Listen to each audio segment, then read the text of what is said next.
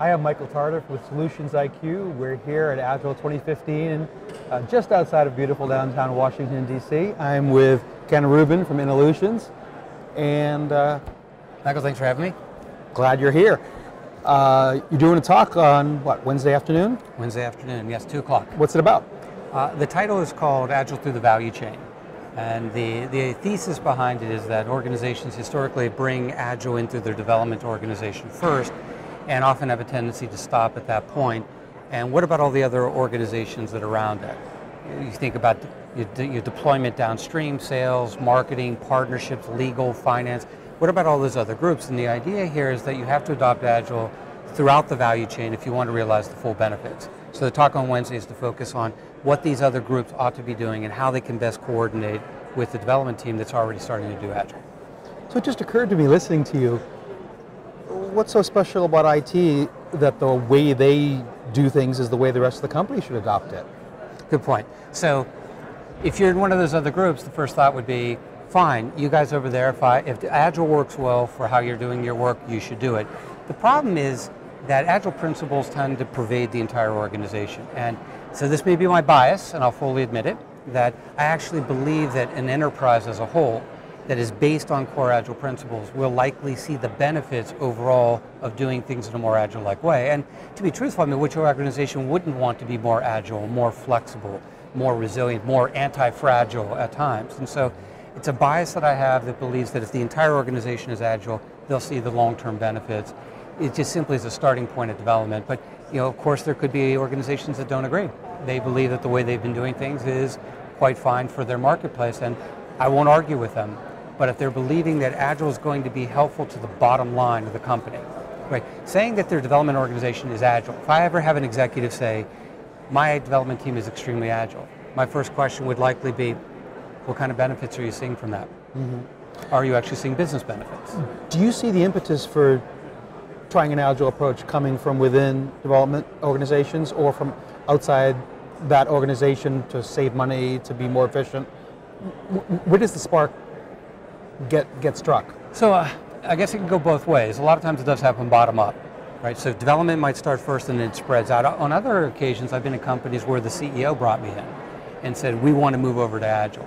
Now typically that tends to be mid-sized and smaller companies. Right? I don't get called up by the CEO of a Fortune 10 company saying, we want Agile to be done throughout the company. And quite honestly, even when I do Agile with companies like that are Fortune 10 or Fortune 100, they're a hybrid organization. Some parts are Agile, other parts aren't, and it'd be unrealistic of me to assume that initially they're going to move the entire organization over to doing Agile.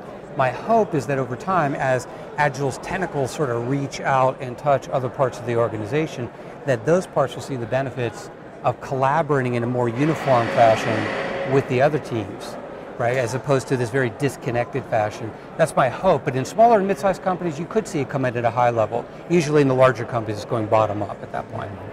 So it occurs to me that when's the last time you saw a CIO get promoted to CEO? Because IT is this thing that costs us money and is late, yet we're talking about agility spreading out through the entire organization. Have you ever seen a collision with other improvement efforts coming from outside of development and colliding with this Agile approach? So there's two interesting points in there. First, the idea that IT development is a cost center. Right, and I believe that's true. I think in a lot of companies it's exactly how it's viewed.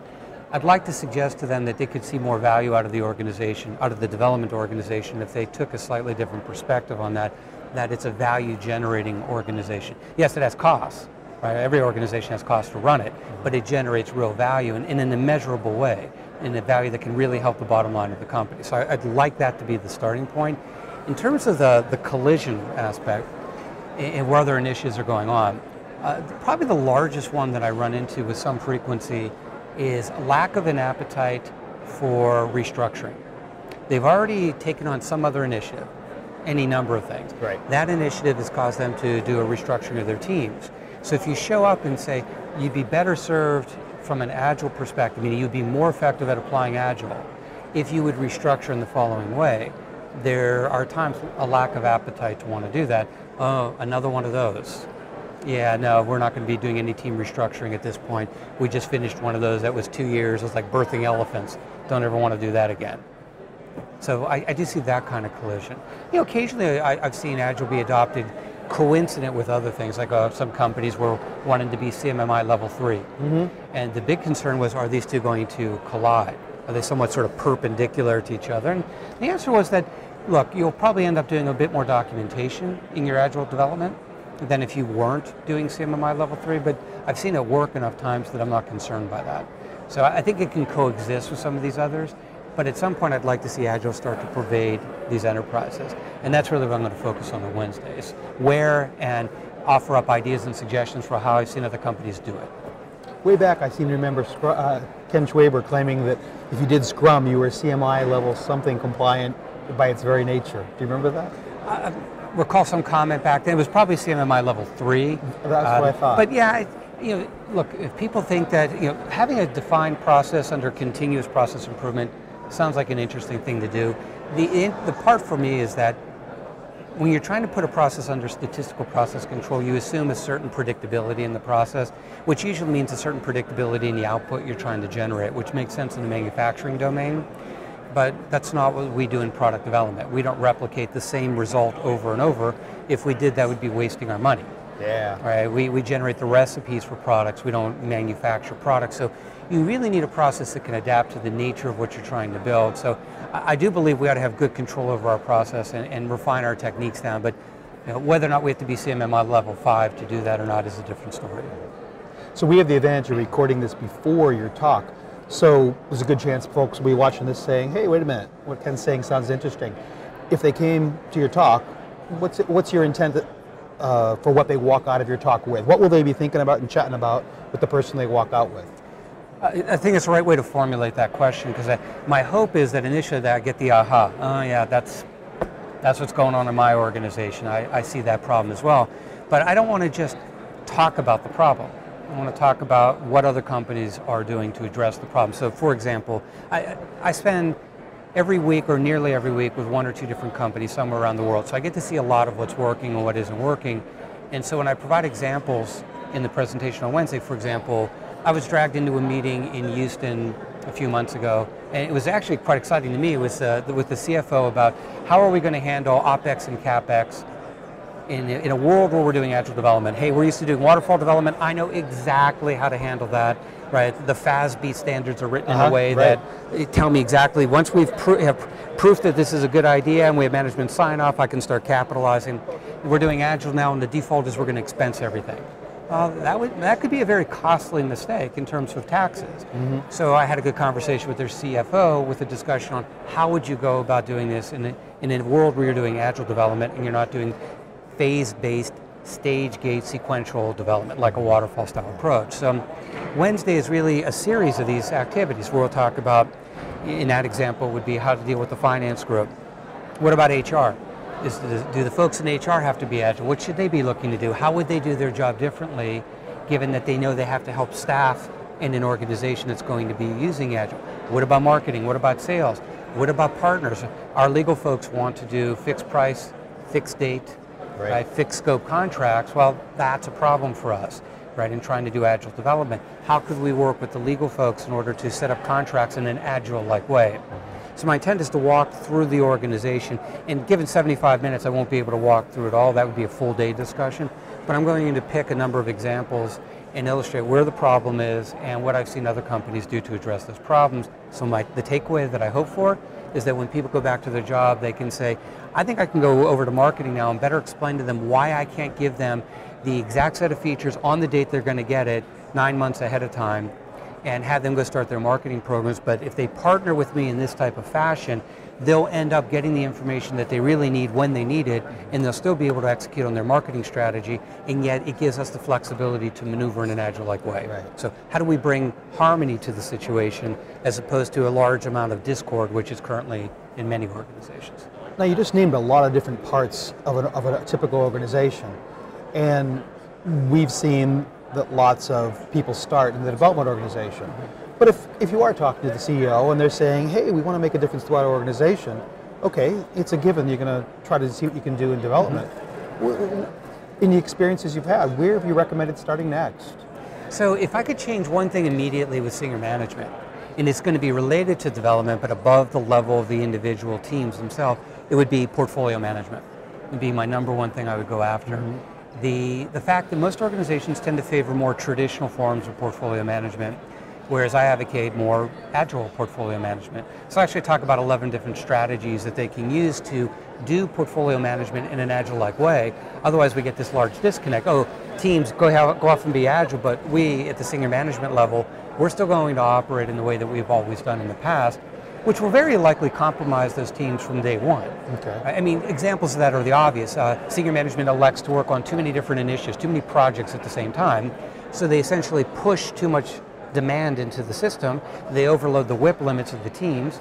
Now every team's trying to work on so many different things at the same time, everything slows down. Right? We now have these large batches where people are overburdened, and at the end of the day, people are wondering why nothing can get done. Right. And it's like, oh, these teams must be bad at doing agile, because if they were better, things would happen quicker. And the reality is, no, the teams actually are trying to do the best job that they can. The problem is that the senior management team has released too much work into the teams at one time, and now they're overburdened. So if they could apply discipline at that level, they would make development downstream so much more smooth. But that's just one aspect. But it would be one of the first things I would do. Then I'd want to sit down with marketing and sales. When sales walks in the door and says, I just sold a contract with a client, and here's the date you have to deliver it, and here's a set of features, and here's how much they're going to pay, and that's not based on anything, any type of reality other than that's what the customer asked for, again, our teams have already been compromised. When we force our partners to write contracts with us where it's, give me a fixed price bid on this, we now force us into trying to come up with all the requirements up front. You can just start seeing the disconnects. And if all these different parts are trying to locally optimize within a company, and we don't really have optimization across the whole to get good, fast, flexible flow across the whole system, the thing will break down. So in your example, you development, then portfolio management, then maybe marketing. Who's next? I'd be talking with the folks over in HR, the sales team, the legal team, because the legal team's touching this in a number of ways. There's the obvious ways that they're writing contracts, but maybe we could help them better write agile subcontracts. But even more than that, I've worked on projects before where legal, you could argue, should have been a member of the Scrum team. I mean, think about it. Here we are, we're working on a medical system, and we pop up a dialog box. That dialog box has to have text in it. And the people who are going to provide the text are the legal team, because it matters at that point. Sure. So what do I have to do? Well, I go over to legal and I say I need this text, and like, get in queue, and that'll be 6 weeks. Impediment. It's like, right, I'm trying to get this done in this sprint, but now you're telling me 6 weeks. Well, there's a lot of people making those requests. Right. So in the presentation, I'm going to talk about what happens when you have these, in a sense, like specialist organizations, legal being a good example of that. You know, how do they engage? Right. Should they be members of Scrum teams? Should they be consultants to Scrum teams? Should they act as a legal component team to whom we then outsource work, get into their queue? There are trade-offs in all those different scenarios. Yeah. But every organization is going to look at these kind of specialist groups, go, well, I don't know that I'm going to put a lawyer on every team, so tell me about other options. Mm-hmm. Maybe we don't have enough lawyers to go on every team. So I want to talk through different strategies I've seen companies do, and I'll use lawyers as an example because I've dealt with them in that context. So each of these different groups has the ability to use Agile potentially within the work that their own group does. But by basing themselves on core Agile principles, they can better interact with the other groups to get a more harmonious flow through the system. Last question. In your experience, let's say last 4 years, which non-development group have you seen be most willing, most ready to take up this transformation or change or alteration to using Agile approaches? I would say over the last 4 years, it's been not so much outside of development, it's been the migration to different types of development other than software. Right, so these days I do a lot of work with companies that develop hardware or firmware. And now historically these are groups that would look at you and say, yes, for software you're more flexible than we are, you're more agile than we are. We have constraints. Right, you know, it takes real time and money to spin a new board, and that's expensive both in terms of time and money, so no, we're not going to be agile in the same way you're going to be. And I actually have enjoyed working with those companies to help them see that there are various opportunities for them to be extremely agile. They do have a different cost to change curve. Right? That curve will sort of inflect up at a different point than it will for software. In software we can tend to be embracing change until a later stage. If you're in the foundry manufacturing chips, that's not really the time you want to embrace a lot of change. It's too expensive in both time and money to do it. But they can be extremely agile up to certain points in time, and so what's important with them is finding out where the inflection point is on their change. Where's their curve. last responsible moment? Exactly. Right. So that's what I've been seeing most over the past several years, is that what was historically viewed as a software-only approach, agile software development was even in the name, can now be more generalized to agile development, where hardware, firmware, software, all of that can be in there. I mean, you look at organizations like WikiSpeed that put a car together every sprint that is street legal. Right? So I think that shows very clearly it is possible to do this. Now, once we handle development, it's at scale throughout the different types of development, I think this is where you'll start to see the other organizations within a given company come into play. And more are doing so. Some come willingly and others are less inclined to want to make the transition. And I'm not saying that to be fully agile, I'm just saying it would be nice if we had slightly better alignment than we do today. Sure. So if someone's not at Agile 2015 or the Mr. Talk on Wednesday, how can they get in touch with you to have more of this conversation? Perfect. So my company is called Innolution, INNOLUTION.com. My website will have my presentation for this Wednesday, will be out on my website so people can download that. And I offer training and coaching in Agile, or you can, for a number of the topics we just discussed are actually covered in my book, Essential Scrum. So feel free to have a read on that. I've read your book. I like your book. Thank you, appreciate check that. it out. Thanks very much, Michael, for spending time with us. Appreciate it. Thanks a lot. Thank you. Good luck on your talk.